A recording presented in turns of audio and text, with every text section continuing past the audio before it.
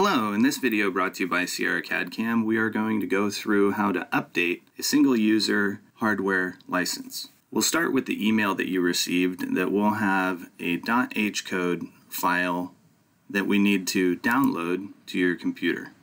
Save as, and take reference of the file location that it is displayed.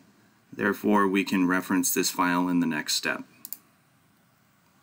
We'll select the Windows icon, go to All Programs or All Apps, scroll down to Mastercam Licensing Utilities, and select the HASP-X.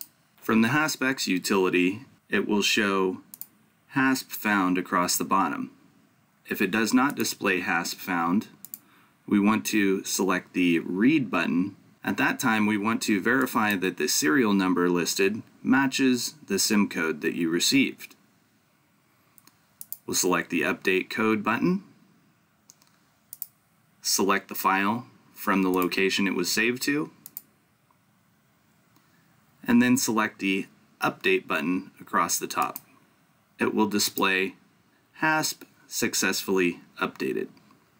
If you are unable to find the HASP-X utility, you can download it from mastercam.com under Downloads, Drivers and Utilities. Download and install the HASP Update utility.